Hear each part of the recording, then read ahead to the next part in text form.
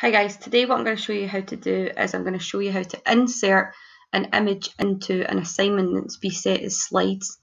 What you want to do is download the Classrooms app, the Drive app and the Slides app. I'll set some instructions on how to do that separately. Once you have them downloaded, all you want to do is open the Classrooms tab. You can see here I've got all the classes that I'm enrolled in. The one that I'm going to open is the Home Learning tab. You can see here on Home Learning I've got all of the assignments that have been set in the stream. If I go to Classwork, I can see what assignments are due. The one I'm going to show you today though is the Modelling Technique Extrude task. So you can see here the information that I've been given. So it's a Modelling Techniques Extrude task. It's worth 13 points.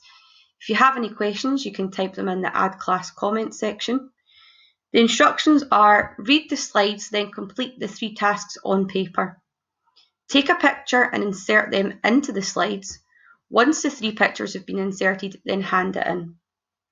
Down at the bottom here, you can see the arrow at the bottom. If I click this, it will then open up the file that I want to use to create the image that I want to insert. So I'm going to click on Digital Pupil 01 Extrusion Home Learning, and this will now open up the slides. You're going to read the instructions on the first couple of slides. Then towards the bottom you can see we've set you some tasks. You can see here I've already inserted the first 2 images into the task. What I'm going to show you how to do is insert this 3rd image. This is just a previewer. I need to now open this in the Google Slides app. To do that, I'm going to click on this button at the top here, the square with the arrow. And what this will do is it will open it up and it will allow me to edit. So I can now type in here and I can actually change the text, but I don't want to do any of that. All I'm going to do is I'm going to slide to the end.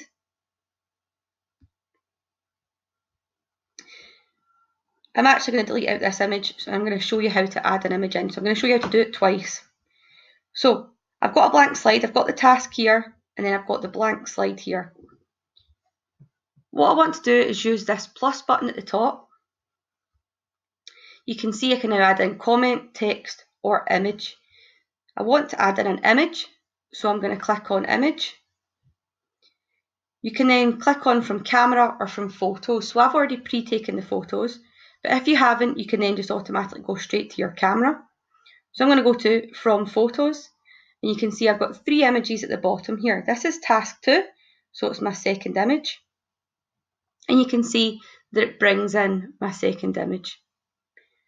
I'm going to use my finger and I'm going to drag and I'm going to move this image. It's a bit small, so I'm going to resize it using the corners, and I'm just going to centre it in the middle. Doesn't matter if it goes over the text. I'm going to move along to the end here and I'm going to click on slide 15, and I'm going to do exactly the same again. Click on the plus, click on image, then from photos, and then I'm going to click on the 3rd image, but you can see here it's came in round the wrong way. So I'm going to drag it over to the middle, and I'm going to use the circle at the top here, and I'm just going to rotate it around 90 degrees. I can then use the handles at the side to drag and make it bigger. Google Slides is really clever. It saves everything as you do it. So I don't need to hit save, I don't need to do anything. I've got it completed here. So that's, if I open that back up again, you can see if I scroll to the very end, you can see my images have saved in there. So what I want to do now is I want to go back to the Classroom tab. And this here will have saved all the changes that I've made. So when I'm happy that I've attached all my images in, all I want to do is click on Hand In. So this Hand In button here, one attachment will be submitted because I've got this one document and I've got my 3 images in it, and I go to Hand In. And there we go, that's it done. If you want to change it, you can.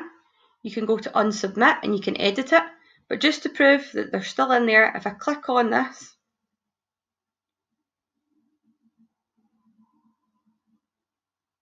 it's just taking me time to load there,